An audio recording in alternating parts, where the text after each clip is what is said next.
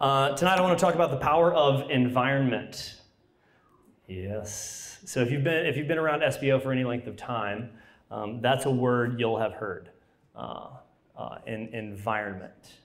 Building environments, creating environments, being a part of environments. Merriam-Webster Dictionary says this: environments, get two definitions for you. Environment is the circumstances, objects, or conditions by which one is surrounded. Pretty basic. I like the second definition. The aggregate, or like the combination of, or the compilation of, the aggregate of social and cultural conditions that influence the life of an individual or a community. So it's the aggregate of social and cultural conditions that influence the life of an individual or a community. Environment. So as you probably know, as you may or may not know, but probably know, as full-time SBO staff, we have the opportunity to invite people to partner with us, right? In order to do this full-time, can people support us emotionally, cheer us on, spiritually, but most practically, financially, right? Open hearts and open wallets. Come on, Lord, make it rain. Prosperity gospel. Mario, that's what we're all about. But one of the questions that we're at least I have been regularly asked as I talk to people about SBO, is I'll ask the question, maybe you can finish the statement, what's the difference between SBO and Focus? Focus! Gosh! Focus missionaries in the house? Come on, my Focus missionaries! And your twin sister, right, at Mizzou. Back there, yeah, Jordan. Awesome. Or another question that I hate is like, Nick, what do you do? Whatever it takes, okay? Don't ever ask me that again. I hate that question, and I love you. Out of my insecurity, I try and defend like, oh, I do stuff, and I meet with people. Or the worst part is, like, I'm grabbing coffee with Rayhan. He's like, so what do you do for work? I'm like, this. This is awkward. Oh, it's happened plenty of times. Another way of asking that question is what is the call? What is God's call for SPO? Like, why SPO? Why is SPO a thing right now? What is God calling SPO to be? And at the end of the day, we believe that God has called us to be a transformational people who live deep relationship with God and with one another. To be a transformational people who live deep relationship with God and with one another. That at the end of the day, like, here's our mission. It's not college campuses. It's not even young adults. It's cities, right? It's at the end of, come on, let's get the city. Our mission is to build transformational communities that form missionary disciples for life and affect and transform cities.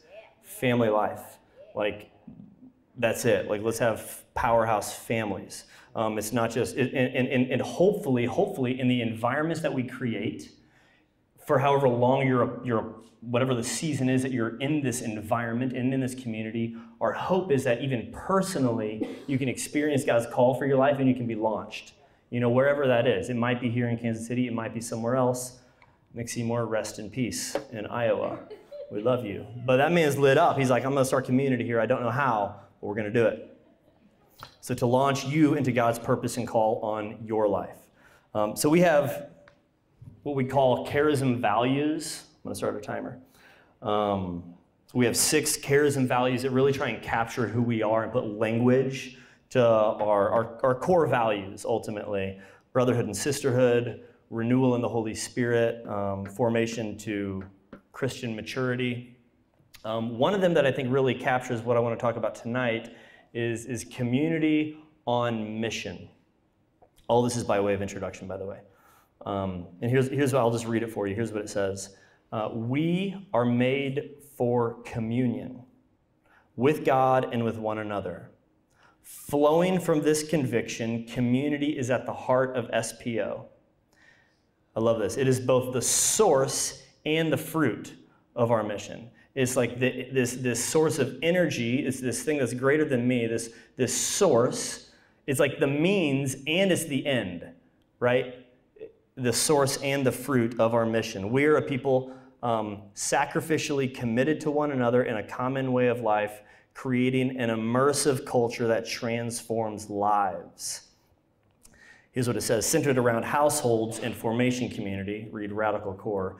We don't like officially have households yet, but like big dream of mine is like get some money and buy a bunch of awesome houses and have like formation hubs for young adults, like in like these hubs of evangelization just to blow it up in the city. I just pull out my, never mind, I was gonna go down a rabbit hole. I was gonna talk about 401ks and Roths. I won't. Anybody heard of the podcast New Polity? Did you boo it? Did you really? Okay, yeah. I'm not sure what I think about it. Okay, this culture, so centered around a formation community, this culture forms potent environments that awaken faith in Christ and bring it to maturity. I love that. Potent environments that awaken faith in Christ within you and forms that to maturity. So in SPO, we believe that environment consists primarily of three things: of the state of how people relate to each other, number one. The state of how people relate to one another, it's relationships. Like when you walk into an SPO environment, hopefully you either consciously or subconsciously experience these people relate to each other differently. There's something about it, brother and brother, brothers and sisters, sisters and sisters, you relate to each other differently. Even just what we did tonight, honoring each other. That's like something the world usually doesn't do. And if you've ever tried to implement that in your family life back home, sometimes it goes well. Other times when we're trying to honor Carol Red, everyone's like, I don't know what to tell her. Like, thanks, Mom. Like, you can kind of get, sometimes it can go flat, but sometimes it can go awesome. Anybody ever done it with family? And like, well, just like, it's one of the like holiest. Did it not go well? Or it's okay. So the state of how we relate to each other. A common vision you're chasing after. So environments consist of the relationships, a common vision you're going after, and how that environment is led. Okay, so it could be one of these nights, or it could be, unfortunately, Mike Mangione didn't come for the concert, but the last Luke Spihar concert. You walk into this environment, and it's like, oh, these are like new people are being invited in. There's this common vision of we're going to experience beauty. And we ended up worshiping God that night. And Jackie freaking slayed it as she led the night. And Luke Spihar also led it. It's we're going somewhere in these environments. It's different from atmosphere. Atmosphere is important. At least within SPO, we would distinguish these two. Atmosphere is like, all you need is Edison bulbs, right? I mean, can I get an amen, church? All you need is Edison bulbs. Call it a wedding party. That's it. Carpets, soft lighting, couches, like this stuff's super important stuff. Like we're humans, sensual beings, not just angels. Like we need atmosphere that's really helpful, good music, but that's not environment. Are you guys with me? So environment is the invisible hand that guides behavior, that forms the person that you are and influences your life and the life of a community, as Merriam-Webster told us. So, but what I want to talk about tonight, however, is your personal. So there's this environment, a corporate environment that we can all be a part of creating. It's not on one person, it's all on all of us. But your individual, personal environment, what you allow in to influence the culture that is within you, your thought life, your affections, like your whole person and your personality. This is the final talk of the first 4 talks of the year as we're kind of just laying the groundwork for the year. The series, Strengthening Yourself in the Lord. And I want to have a conversation tonight around controlling or like governing your personal environment, which affects your interior life. So, in preparing for this talk, I was just reflecting on environments in my life, and I was taken back to 12 and a half years ago. I was at a time in my life, I won't go through the details tonight, but that's basically when I came to Christ. Rock bottom. I was in a very different environment. I was bartending.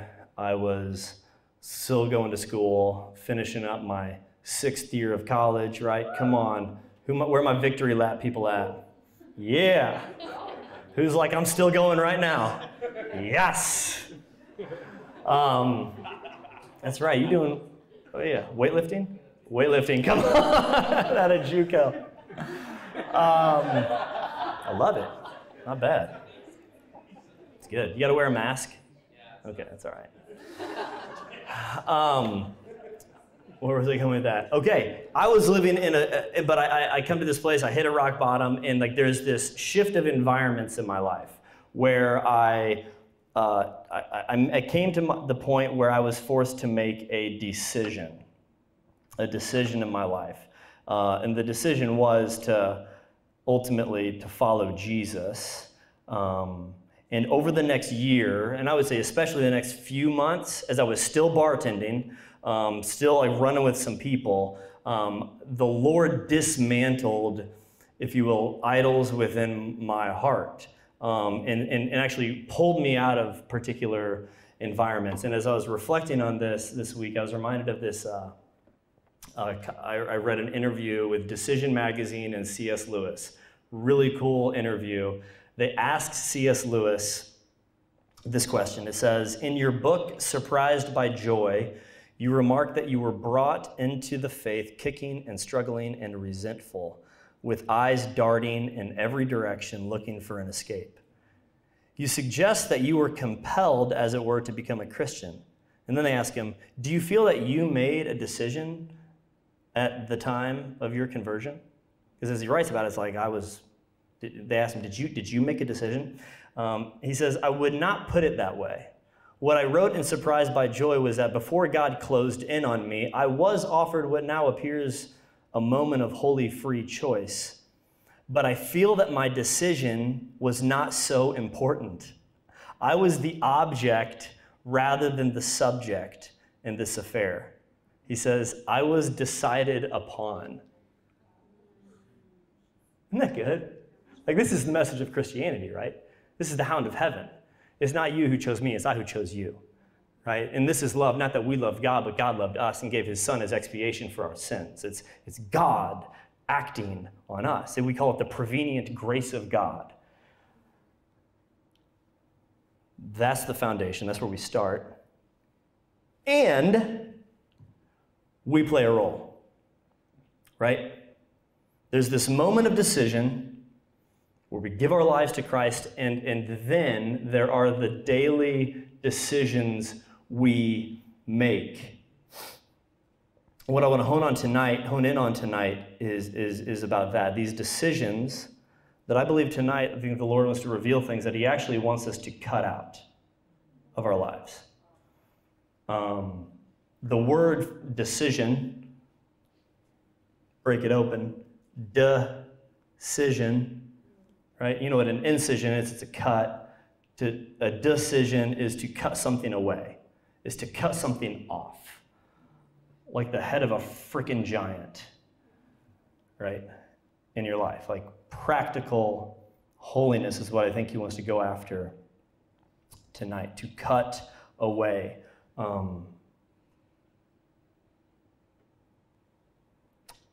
JP2 in his apostolic exhortation on, it says it's Catechesi Tradendae, he talks about the kerygma, the proclamation of the gospel. He talks about how critically important it is, the need for the initial ardent proclamation by which a person is one day overwhelmed and brought to the decision to entrust himself to Jesus Christ by faith. So the Catholic understanding of salvation, justification, right, salvation by faith through grace, is I have been saved. It's not a one and done, but I've been saved. I remember I was at an airport a while ago and I prayed the blessing for my food, and this old man across from me is looking at me when I'm done. He goes, son, have you been saved? I said, giddy up. He found out I was Catholic and well, no, never mind, not part of the talk. So, yes, how many of you have been saved? Okay, good. If you haven't, we'll talk. I have been saved, I am being saved, and I will fully be saved someday. I have been delivered. I have been delivered from the kingdom of darkness to the kingdom of the beloved Son. I am in the process of being delivered, fully delivered someday. I have been healed. I am being healed, and I fully will be healed someday. And what I want to propose tonight is this, that it is vitally important, it is critically important that each one of us individually evaluates what contributes to the life of Christ in you being formed, like what contributes to that abundant life, and what takes away. What gives life, add more of that. What is robbing you of life, like a ruthless, searching, moral inventory right now in my life. What's giving life? And what's robbing me of life? It's the story of St. Augustine. He's, I don't know, in his backyard or somewhere, and he hears a voice, take up and read. Take up and read. And he sees the scriptures there. I don't know if it was the whole Bible, which would be pretty incredible. I mean, it was all handwritten. He at least had the book of the letter to Romans, which is cool. I mean, it's like incredible. Like he had a copy of the actual letter, which we do too, which is pretty cool, but we just got to remember that, like handwritten, and he opens it up and he opens to this. And this is for some of us right now, like let the word of God actually affect us. Holy Spirit, convict us. Paul says this, you know what time it is, how it is now the moment for you to wake from sleep. I don't know who, this is for me. I don't know about you, this is for me. Nick, you know what time it is? It's the moment for you to wake up. For salvation is nearer now than when we first believed. The night is far gone, the day is near. Let us then lay aside the works of darkness and put on the armor of light. Let us live honorably as in the day, not in reveling and drunkenness, not in debauchery and licentiousness, not in quarreling and jealousy. Instead, put on the Lord Jesus Christ and make no provision for the flesh.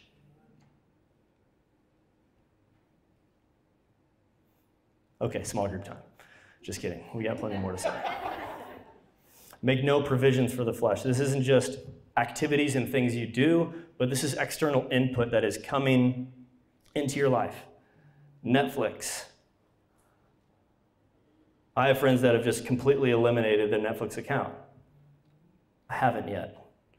I actually don't have one. I'm using a friend's. Dave, I'm sorry. You'd be disappointed in me. He's like, buy your own corn dog, Nick. Netflix, news. Golly, the news is not news anymore. YouTube, trivial entertainment, some of which honestly is benign. It's not that big of a deal. Some of it is crushing our souls. Some of it is. And there's an addictive reality to this, but I think it's important to remove some things from our garden, if you will, our internal world, particularly when we're in like a vulnerable or a fragile season, particularly then. Maybe it's a season of desolation. Maybe you've been in a breakup, or there's been a loss in your family, or some sort of trauma in your life where it might just be desolation, like I said, where Ignatius says you're drawn to low and earthly things. Like we're drawn to these things. And in these moments, it's important that we make decisions that count for like a million other decisions. For example, the decision is, I don't do sugar. I do sugar.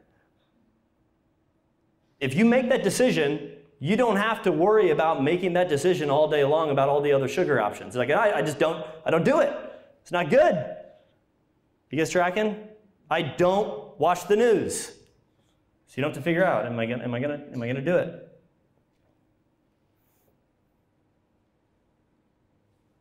So in these seasons, and I think just particularly in our time right now, particularly in this age, it's critically important that we simplify our focus, live in a loud world, simplify our activities, and to cultivate this clean garden. And it takes a ruthless, tenacity to get after it. I have a friend who's getting married in 2.5 weeks, and for the last few months, because he's seeing D-Day, it's like, Shiza, I thought this stuff was going to be over. I thought once I got close to getting married, all this stuff I've been dealing with was going to be worked out. Not the case. So for the last few months at 7:15 for 15 minutes every Wednesday morning, we chat on the phone. And he has this list that he's been going through with a counselor, and he doesn't have a brother in his life that is willing to, he's down in Dallas, that is willing to go through this with him and like walk with him in it and hold him accountable for what he wants to be held accountable for, but like very detailed. It's not like scrupulous, but he just knows himself. And so every morning we connect. Some of the things he's written down that he wants to, like, we're gonna talk about it every Wednesday. No viewing websites that could be arousing. I don't even know what this is, like Chive, never even heard of it, or viewing YouTube fitness videos. No viewing Bing or Google to search images. No watching movies or shows that could be arousing. No visiting bars alone or with friends who act out sexually. No using untracked computer or iPhone. No second looks at girls at the gym. Like, super practical. Like, whoa. Bro, like this, talk about practical holiness. Like, I'm done. I gotta be done. And I need somebody else to actually help me chop this stuff off. You guys feeling that? This is more of a weighty message tonight, I feel it. I need it though. Matthew 6:19 through 24, feel free just to write it down or open it up if you want to follow along. Matthew 6:19 through 24, Jesus is in the Sermon on the Mount. He says, "Do not store up for yourselves treasures on earth where moths and vermin destroy, and thieves break in and steal, but store up for yourselves treasures in heaven where moths and vermin do not destroy and where thieves do not break in and steal, for where your treasure is, there your heart will be also." And then these two key verses. The eye is the lamp of the body. If your eyes are good, your whole body will be full of light, but if your eyes are evil, your whole body will be full of darkness. If then the light within you is darkness, how great is that darkness? No one can serve two masters. Either you'll hate the one or love the other, or you'll be devoted to one and you'll despise the other. You cannot serve both God and mammon. Sandwiched between these two commands, one to store up treasure in heaven and the other to not serve money, are these strange words about the eye being the lamp to the body. He says, if the eye is good, that word literally means single. If your eye is single, if your eye is focused, the whole body will be full of light. But if the eye is evil, think diabolical, divided. If your eye is divided, your whole body will be full of darkness. In other words, what you pay attention to, what you watch, what you focus on will have an effect, not just on your mental or emotional or interior spiritual life, but on your body, like on your whole person. We cannot separate the human person. This isn't just like a Christian thing. Like, this is what Jesus says, so Christians, this works for you. This is how God rigged the system. You guys tracking? Like, this is how it works. Like, you try to be, if you're divided, your body is going to experience this division within yourself. This word for body is the same word that Paul uses in Romans 12 when he says to present your bodies to me. This isn't just like a physical thing. This is the whole person. The word is soma. It's the whole person. Paul says, do not be conformed to this world, right? But be transformed by the renewal of your mind. He says, I beg you, brothers and sisters, to present your bodies as a living sacrifice. So if your eye is single, not duplicitous, not living a double life, your body will be full of light. Come, Holy Spirit. The road is narrow. The road is narrow that leads to life. Wide that leads to destruction. Man, Jesus wants to narrow in our focus. It's so easy to get caught up on social media. My parents hate that we don't put Tua on social media. But we got a photo stream on iPhone, mom and dad. You look at it there. But if we just are all over here, we're missing right here. What's Jesus doing in my life? So many things in this world are robbing us of life and joy and satisfaction of what's right in front of us. A couple more things. Mark 24, so what you pay attention to, what you see, what you watch. The other is what you hear. Mark 4:24-25, Jesus says, pay attention to what you hear. Sometimes Jesus is cryptic. He says, the measure that you give will be the measure you get, and still more will be given to you. For those who have, more will be given, and those who have nothing, even what they have, will be taken away.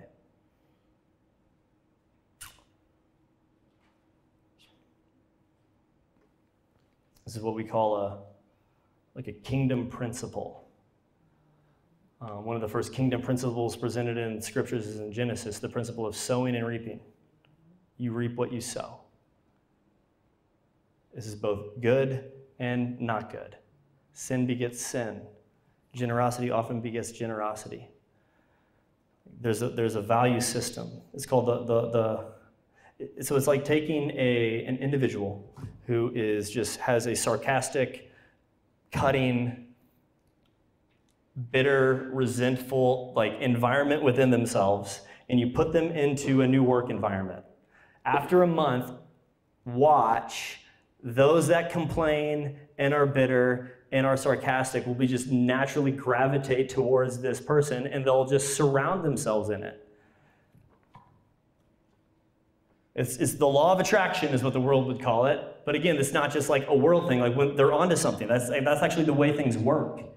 We attract what we're desiring to even hear.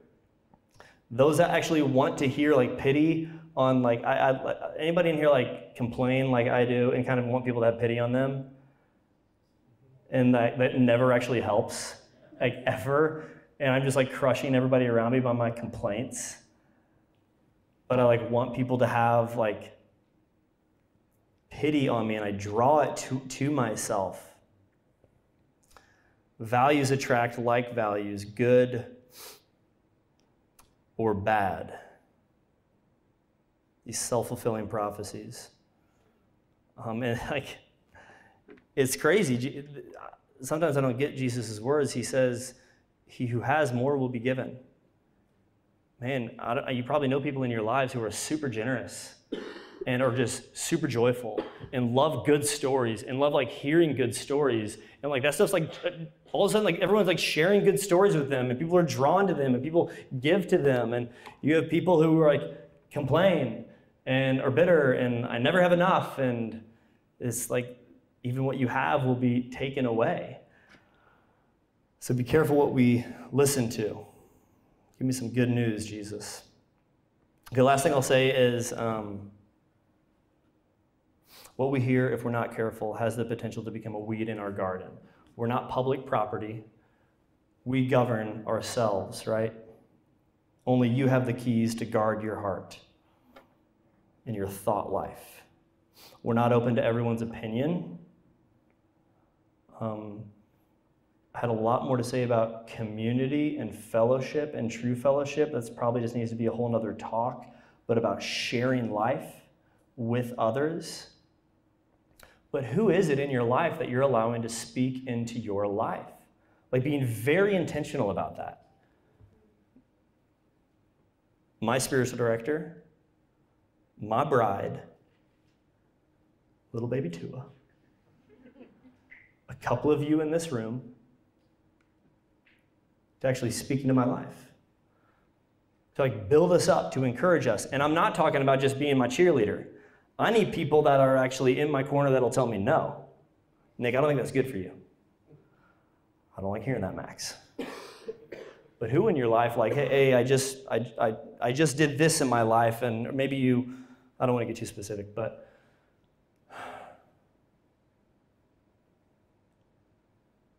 who's challenging you, encouraging you? Who are the people that are speaking into your life?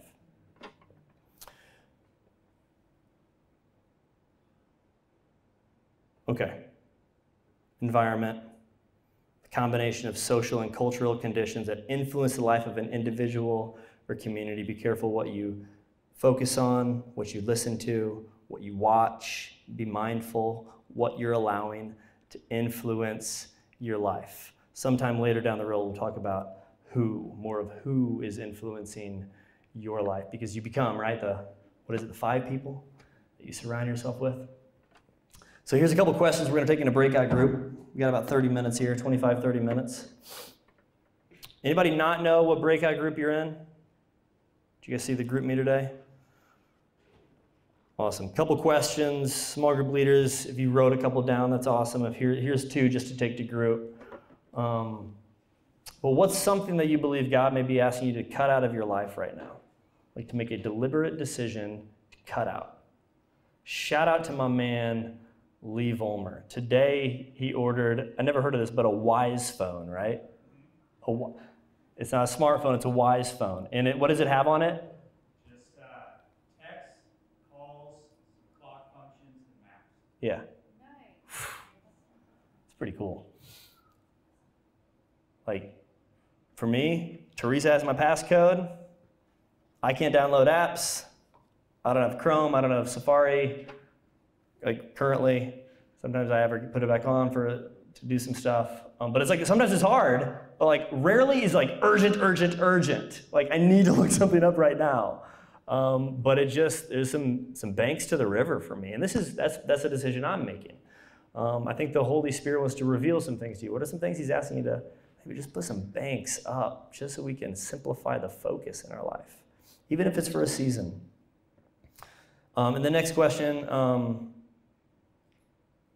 what in your life, so that's like some bad stuff maybe, what in your life is actually currently contributing to like a healthy, godly environment in your world? Share that. Like, hey, this is something that's actually I do that really helps foster like silence, solitude, hearing the voice of God, focusing on Him. I meet with these people on a Monday morning because we have like awesome conversation around kingdom stuff. Like, what are some things that really work out well for you guys that we can give some other people just some ideas there? So those 2 questions, got about 25 minutes. Breakout group leaders, could you maybe just stand? And then we'll be moving a lot of chairs, so find your group leader, find a spot, 25 minutes, we'll be back. Feel free to move couches around.